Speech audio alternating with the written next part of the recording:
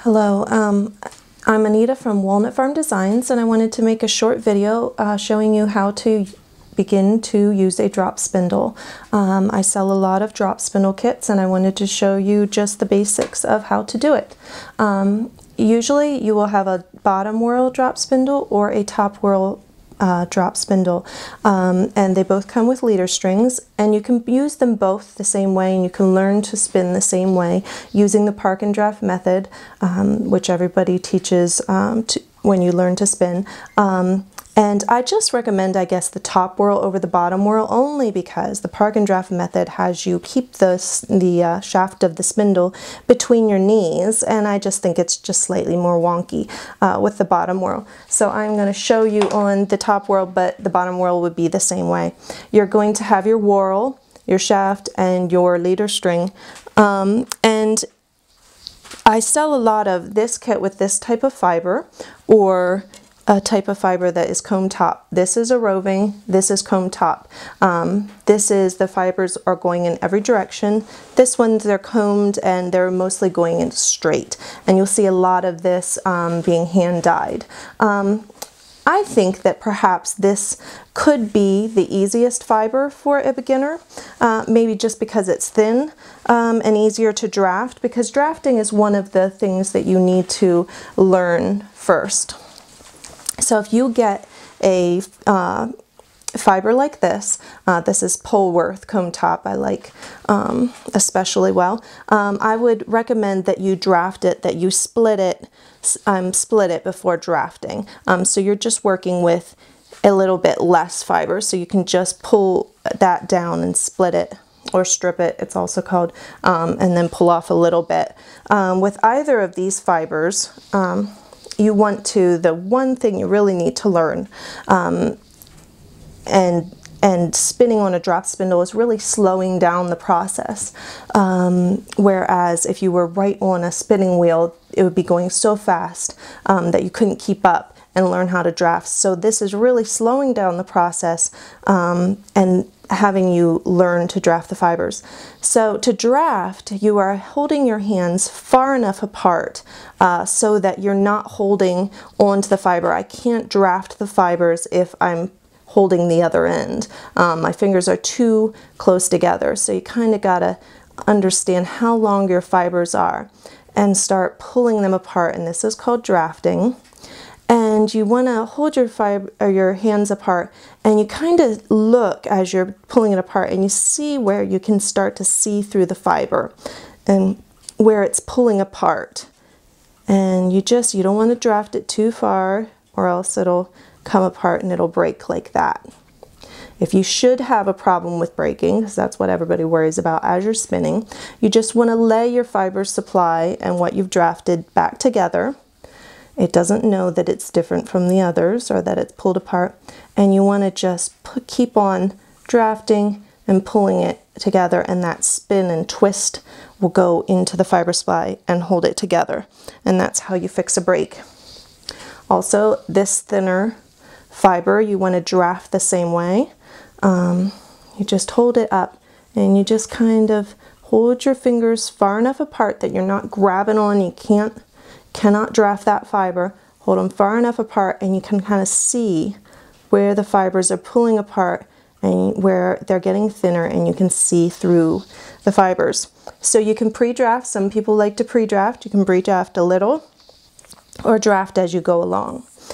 So you take your leader string, you bring it up, and you wrap it about maybe 3 times around the hook.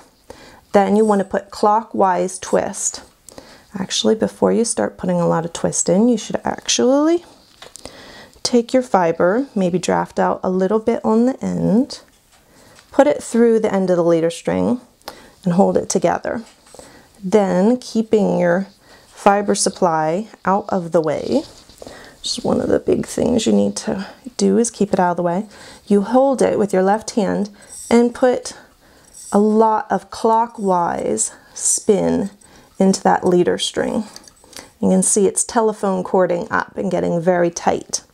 When it's done that, just put it between your knees so it's held steady, and you can focus on drafting and letting it spin. So for a beginner, you want to draft your fiber back. Mine's a little pre-drafted. And you hold with your left hand and do not let the twist past these fingers. You want to hold that twist back in there, because if it gets up here, you won't be able to draft the fibers anymore. They will be twisted and you won't be able to draft it. So you can see, I don't know if you can see well in the camera, but as I draft it back and I slide my fingers up, the twist is following my fingers up, going into that yarn and twisting it. Now I've basically used up my twist now, because you can see it doesn't telephone cord up as much. And I can feel that I've used up most of it. So just take it out from between your knees, unwind it, wind it on, spin your, I guess a clockwise direction. Leave enough that you need that leader string kind of there, of spun yarn already there, and put more clockwise spin into that. I was teaching somebody the other day and they were flicking it and they were letting it go, but then they wouldn't grab it until it started to unwind again. I said, make sure to grab it and stop it and don't let it unwind, or you're just losing the spin. Now it's shortened way up, it's got tons of spin, it's telephone cording up there. And again, pinch there, holding back all that spin. Draft a little and slide up. Draft, pull back, slide up, pull back, slide up, pull back, slide up. I think I've used about all the spin. Then you can just unwind and put it on again. As you're learning, if it gets really lumpy and bumpy and you get, keeping your fiber supply out of the way, and you get a big lump, people get frustrated and they kind of want to stop and smooth out that lump and they just can't get over that. Just leave it be. You know, if you let that get in, it's like a little bit thicker part. Just go on. You're really getting the feel of it there. Now actually I just let go of this, and as you get better you can let go, but when you're beginning you really have to keep the twist out of the fiber supply, and I'll try to show you why the twist needs to be kept out of your fiber supply and how hard it is to draft it. So at the beginning, don't worry if you have thick and thin spots and everything. You really are going to get the feel of it, and if you're just going to be, you know, worrying about every little thing, that's not going to be helpful. So if I don't hold that twist back and now I've let go and my fiber supply is starting to twist, then it's hard to draft that, and it's going to draft and get thick. And then it's not as even. And as you get older, get better at this and a better spinner, you can do that. And there's a long draw that kind of takes advantage of drafting the fiber and letting the spin go in. But as a beginner, you just really have to control the twist and hold it back. Now you can see hopefully that there's thick and thin, and that's because I didn't control the twist and draft it evenly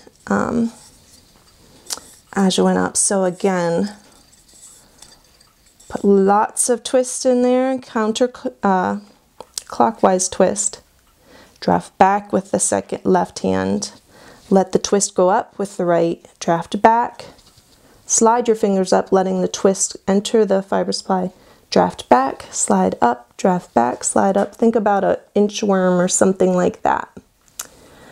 So that is how you spin on a drop spindle, and just keep at it, and you will